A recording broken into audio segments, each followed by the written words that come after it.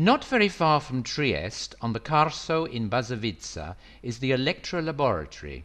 It was built to produce an exceptionally bright light, synchrotron radiation, a tool that enables researchers to detect structural details of materials otherwise invisible. This tool has many applications in different fields.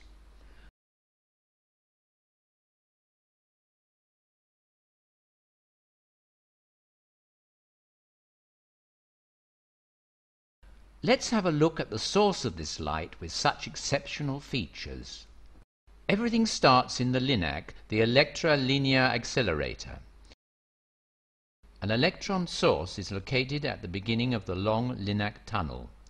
Here, charged particles are emitted by a metal electrode using a principle similar to that which operates in the cathode ray tube of a standard television set. The electrons are guided inside a high vacuum thin steel tube and accelerated up to an energy of 1 billion electrovolts, 100,000 times greater than in an ordinary TV set. The electrons are shot like cannonballs from the LINAC into the transfer line.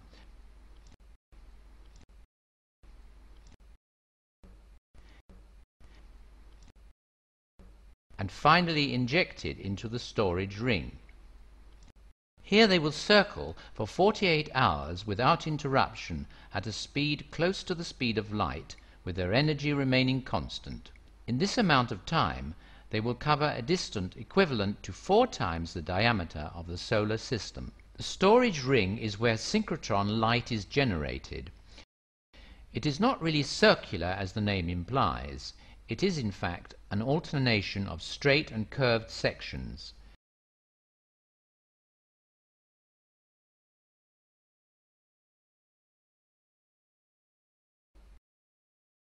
In each curved section, a powerful magnet guides the electrons, forcing them to deviate from their path. Each time they deviate, the electrons emit energy in the form of light.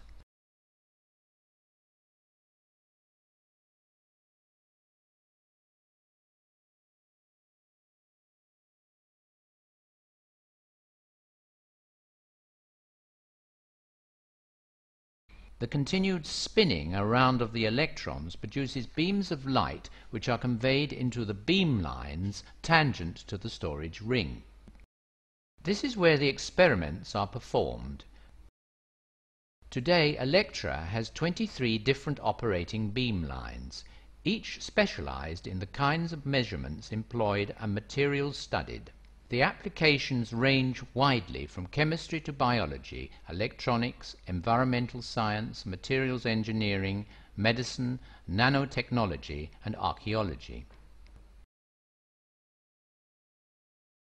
For example, the X-ray diffraction beamline allows us to study the structure of viruses and proteins by locating their atoms in space.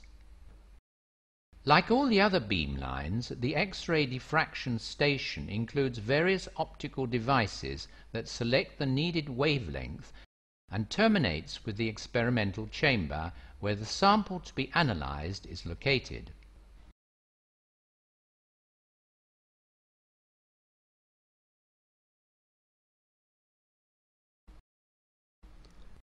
The light, X-rays in this case, passes through the sample, e.g. a protein, interacting with it in a particular way according to the position of the atoms in the sample. This phenomenon is called diffraction. The diffracted X-rays form an image that can be seen by the means of a suitable detector. This image contains all the sample's structural information.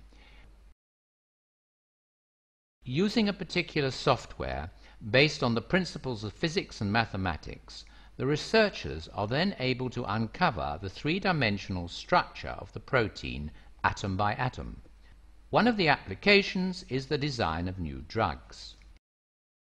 In order to extend the scientific possibilities of the laboratory, a new light source is under construction next to the storage ring.